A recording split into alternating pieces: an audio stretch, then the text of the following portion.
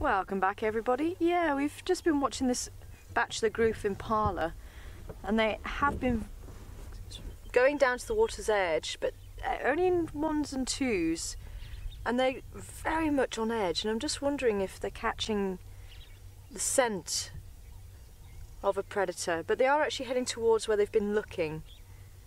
But they've just been so on edge. There was one of them that did give a snort, that, and they all jumped a mile.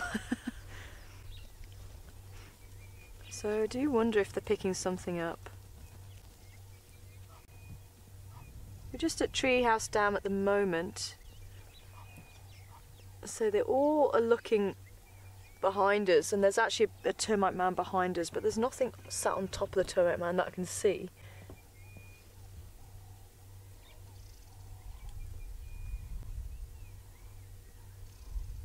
As I say, they are walking that way.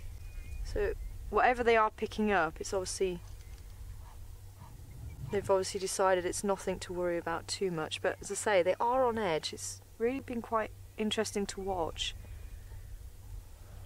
They are such a beautiful antelope. I mean, you can see on some of them, the oxpeckers have actually been landing on them, and they keep getting chased off. Yeah, there's a male that's just taking it very easy. I'm going to actually try and reverse around a little bit.